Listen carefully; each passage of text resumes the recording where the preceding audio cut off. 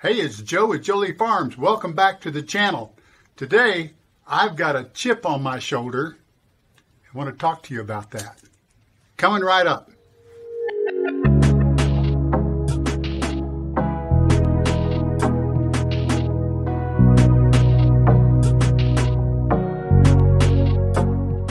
Hey, welcome back to the channel. Today we want to talk to you about that chip on my shoulder. It's not really a chip, but it's something that I noticed about YouTubers who come here to Vilcabamba. We love it when YouTubers come here because we love the promotion of Vilcabamba. However, we think that in a couple of hours of visiting Vilcabamba, you can't really get the feel for it, and sometimes the criticisms are unwarranted.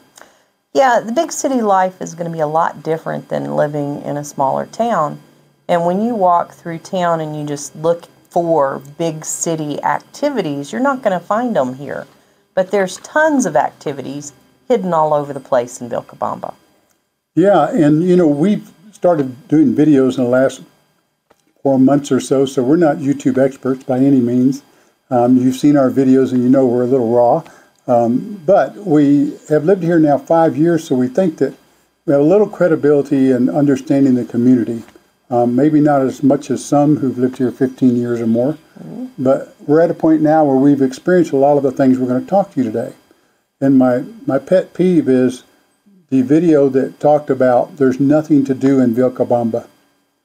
And that's just patently false. If you're looking for 5-star hotels and 5-star shopping, then maybe you need to go to a big city. But there's a lot to do here in Vilcabamba, and we're going to go down a list here, and we're going to talk to you about those things. Definitely. Dominoes is a big one here. Yeah, we got a group of people that play dominoes, men and women, and they meet on Friday afternoons at 2 o'clock, and they play 42 and other domino games. And they're always looking for new players, and they're perfectly willing to train us neophytes in dominoes. So yeah, that's a great group to belong to. You know, some of them will go and have a late lunch and then play the dominoes. So it's a really great social group, a lot of fun. And if dominoes aren't up your alley, maybe you want to play cards and have a bridge club. Yeah, there's a bridge club here. You know, our friend Kasia Matlag, who did the interview about healthcare here in Ecuador, she belongs to the bridge club, and so they all get together and play bridge and have a great time with it. And horseback riding is just wonderful to see all over town. You see them walking their horses through town and before they go on their tours. Yeah, you'll see them sometimes hitched up to a stop sign right outside a restaurant. Yeah. It's that part of that great small town atmosphere. There's 3 or 4 horseback riding outfitters here, so there's plenty to choose from, and they'll take you to horseback riding to the waterfalls or shorter rides if you want. That's kind of almost an all-day ride or a 5-hour ride. But there's shorter rides if that's what you want. We have individuals that we know that go riding every week. And then we have people we know who actually own their own horses. And then there's bike riding. You can do bike riding tours. Yeah, our friend Carl, he takes kids on Saturdays, and they have a big group of kids, and they go on a tour, all taking their bikes. And Chino's Bike Shop rents mountain bikes, etc. And so a lot of people come to Vilcabamba and rent bikes and go on these big bike riding tours. Yeah, it's wonderful to see the kids going on the tours, and it's great family fun to chase your kid on a bike. But I think they also have extreme mountain biking tours as well. They do, and there's a lot of biking clubs, you know, here in the Loja province. So a lot of fun there.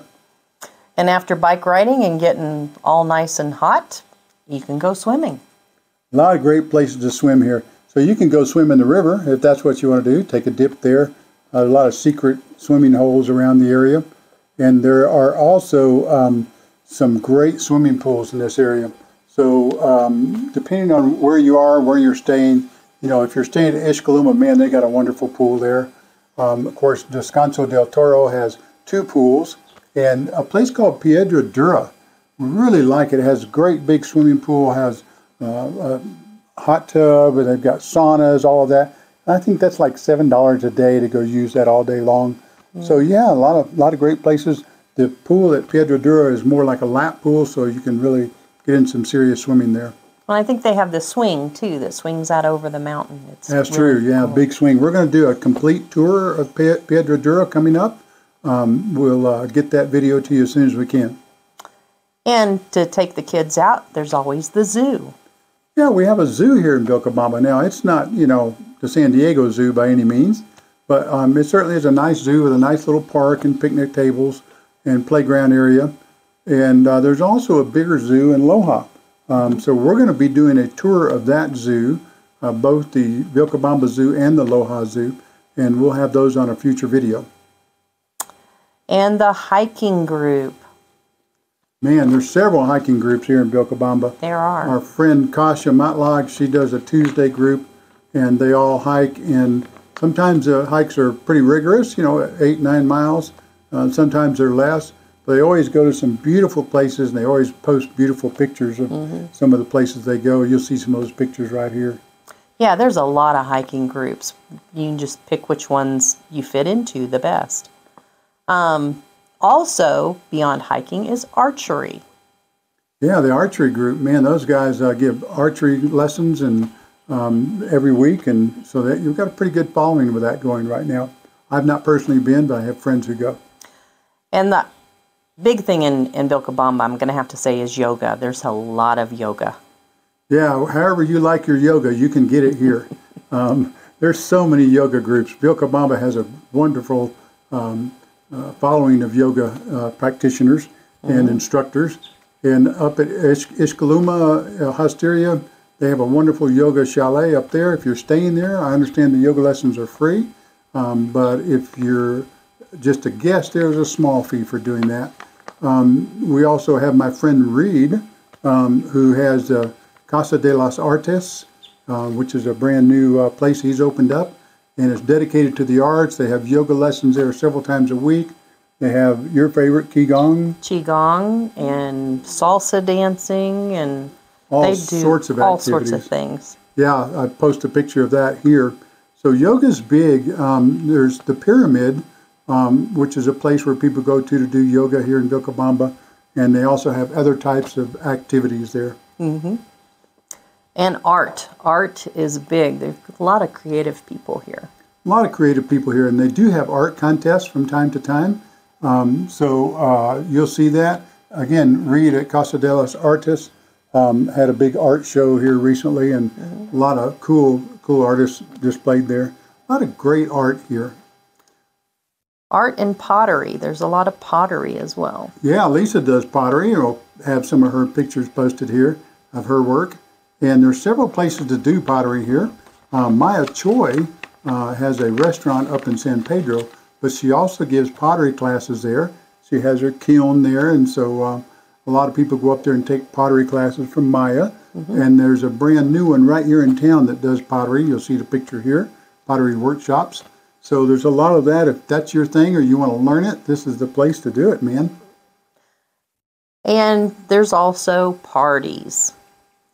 There's personal parties, big parties, festivals. Yeah, so Carnival, of course, is the biggest party of all here every February. And there'll be, 30,000 people flood into this town.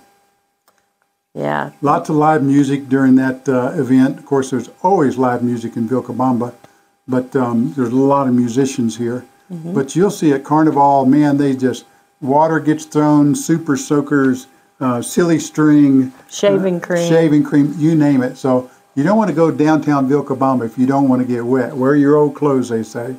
If you're downtown, you're part of the party, whether you want to be or not. It is, and it's really nice because all the little kids get out, and they're somewhat respectful, but if you act like you're willing to get soaked at all, they're going to help you out with it. They definitely are. So the other kind of parties, like we have Thanksgiving come up Thursday, and so we'll have a big group, 30, 40 people. And there'll also be a big Thanksgiving dinner in the park in Vilcabamba for people who are less fortunate. And so they'll serve about 1,000 meals there on Thursday. So it's really great, run by volunteers and donations. And we always have little parties and things up here at our house. We've done Thanksgiving here, and we've had 30-plus people here at our house. And so there's no lack of parties, just depends on where you want to go we stay pretty busy just attending birthday parties. That's true. We did have a year that I think every couple of weeks to a month there was a gathering for a birthday. You know, whatever reason you have to gather, people will gather and celebrate. And one of my favorites is the symphony. My friend Jose Pablo does a very good job at trying to promote the symphony and music here in Vilcabamba. In Loja, there's a huge full symphony, and you can always participate in that. But what they do is they'll bring smaller aspects of the symphony here to Vilcabamba. We have some great places. We have a technological institute that has 2 wonderful auditoriums with stages, and so sometimes the symphony is there. Sometimes it's in Central Park right in front of the church. And it's usually either no cost or low cost to the community. Sometimes they ask for donations to help pay for the musicians' meal. And so it's a wonderful thing for the community, I think. We have several friends who participate in that symphony as well. There are some very talented people here. Very talented. Yeah. We mentioned Carnival, but there's lots of festivals here. You name it, there's a festival for everything. Of course, we have all the Catholic religious holiday festivals here, which usually almost once a month or something. We have a Christmas parade.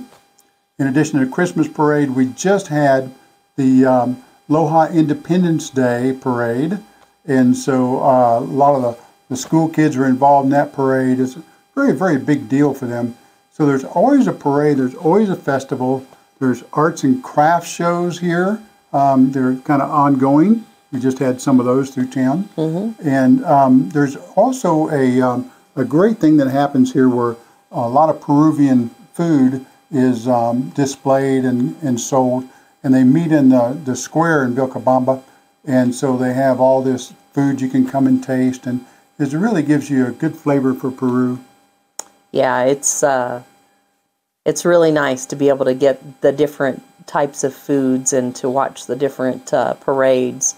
And the parades are very family oriented. They have all the children are involved in the parades, and from the youngest to the oldest. It's a wonderful, wonderful thing to watch. And speaking of oldest, we have the men's group. The oldest men's group. We meet on Wednesday for lunch, and I got involved with this maybe about 8 months after coming to Vilcabamba. And these guys all are just a great group of guys, different backgrounds, different belief systems, etc.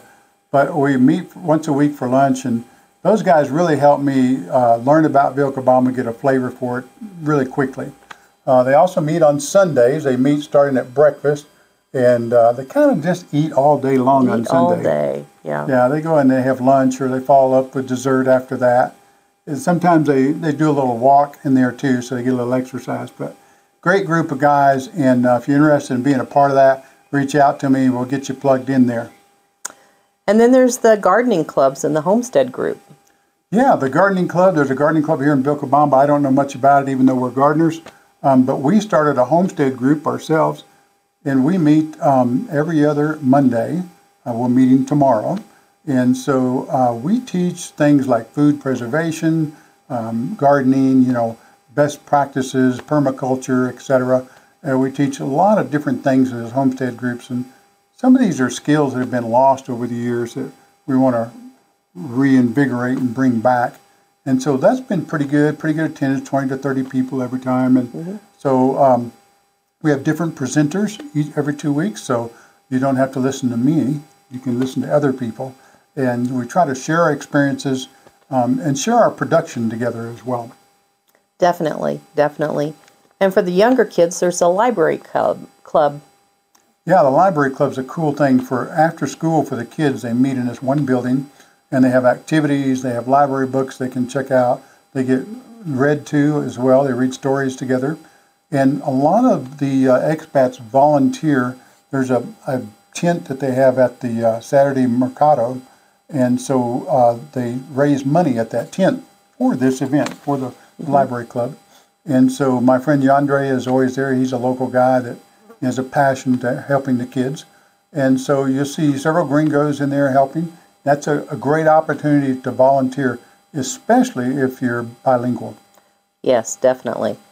Animal rescue groups. Yeah, Ayudas de Mascotas, the Help for the Mascots, is a great group. They raise money every year, and they spay and neuter dogs and cats and try to keep the population down here in Vilcabamba a little bit.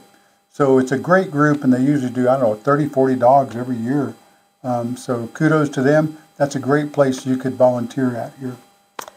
Yeah, speaking of volunteer, there's the hospice volunteers.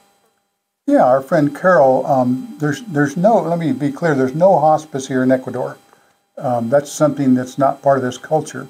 They believe in extending life to the last possible second and spending as much money as they can to do so. So Carol saw a need for people who were end of life and wanted to kind of, bring that to a close with a little dignity. She has a passion for that. She needs more volunteers. We need people who are skilled and people who have a passion for helping people at end of life. So Carol has a wonderful website. I'll try to post that into the comments. And that's a great place to volunteer. She has a lot of information on her website that you need to know about Ecuador and what it pertains to in dying here in Ecuador. Definitely a wealth of information. We also have martial arts groups. Yeah, there's several guys that offer that here. And Steve Gray, a guy I know, does some martial arts, and he's always got an advertisement going on for different types of martial arts. So that's something that's available to you. Great for the body, great for the mind. Good deal. And then, of course, we have the basketball groups. Yeah, we got a lot of guys who play basketball here. And I mean, guys from their 20-somethings up into their 50s. And, they're always having a great time with that. There is a few injuries from time to time, so always looking for new players. Yeah. And they have ultimate frisbee also. Yeah, that's a lot of fun. You see that in the park over by the Coliseum, a lot of ultimate frisbee. And after you finish with all that, you need a massage. Yes. Massage those sore muscles from basketball. So there's every type of massage here. Swedish massage, Thai massage. There's massage therapies of different types. So you name it, there's a dozen people in town that do that. Definitely. And canine training. That's something relatively new to Vilcabamba. I don't know much about the local canine trainers here. I do know in Loja there's been a great group of German Shepherd trainers there for a number of years. But this is something new here to Vilcabamba. We hope we can get back to you with more information about that. And we have the bikes for kids, which kind of goes along with the bike riding clubs, but also live music. We have live music everywhere. You name it. I mean, there's street musicians, of course, that come in all the restaurants, but there's actual paid live performers who come in different restaurants, and we have in the park live music continuously, it seems like. Dining. We have lots of dining opportunities. How many restaurants did you say we have? Well, I counted just in Vilcabamba proper over 60 restaurants. You can definitely eat your way through town. There's new restaurants coming in all the time. We have a new Pakistani restaurant opening right now. We have a new sushi restaurant. Of course, the Indian restaurant opened several months back. There's always something new here in terms of eating. Lots of variety. The live theatrical productions. Yeah, live, L-I-V-E, live theatrical productions. Yeah, now I'm getting tongue-tied. So this is a great group of people. They write their own scripts. They do all their own props, their own costumes. And there's many ways to volunteer and be involved in that. If you don't feel like you have the gift for acting, there's certainly people, they need help producing props, etc. And so they're about to do a new production. It's going to be crazy. It's the Hitchhiker's Guide to Vilcabamba. Always fun to watch, always. They're hilarious. Very we went funny. to one that was called the Conspiracy Cafe. That's my favorite. We had a ball with that. There's new first aid classes. Yeah, again, don't know much about that yet. I saw it advertised on Vilca People, the Facebook group, and so that's a great thing. Yes, every hiker group should have a first aid group member. We also have salsa dancing classes. There's been some salsa dancing classes. I think they're on hold right now, but it'll come back as soon as we have more demand. And Bible study. There's lots of churches, but most of them are predominantly Spanish. But we have lots of Bible studies to fill in the gaps. Yeah, and you know, there's English-speaking Bible studies, and there's the young married couples groups, and you know, older people's Bible studies. So there's a good variety and a good variety of belief systems here, I think. So whatever your belief system is, I think you can be accommodated. I think so. And you can always go to the coffee shop and listen to conspiracy theories. Yeah, you get all the latest conspiracy theories here. Bring your tinfoil hat, and you'll fit right in, I promise. I think we have them all. My friend Jose Pablo puts on a health festival at his finca, and that's a all weekend long type of thing. So health practitioners, people who sell healthcare products, all of that comes together in one place, and it's a wealth of information. They have some classes that go on there, and so a lot of education. And I think that that's a wonderful opportunity to be involved in that. And whether you want to be a presenter or you just want to be just participate in it, either way, I think that's a great opportunity. So we've been through this list of over 36 things that you can do in Vilcabamba, and I promise you that is not all, because as soon as we produce this video and release it, there's going to be at least 5 to 10 of my friends tap me on the shoulder, and they're going to say, why didn't you mention this? So there may be a follow-up to this video. We may have to do a part 2. But, you know, the idea that there's nothing to do in Vilcabamba is ridiculous. There's lots of things to do here. Not all of this may appeal to you, but there's certainly going to be something in this. And there's certainly you're going to find other people who have the same interest you do, and it'll be easy for you to start your own group of whatever it is that you're passionate about. So come be a part of this, and if you already live here and you don't know about some of these things and you have questions about it, contact me. I don't know it all, but I'm going to put you in contact with people who do. Definitely. So come to Vilcabamba and have a ball. Thank you for subscribing. We hope that you'll give us a thumbs up on this video. God bless.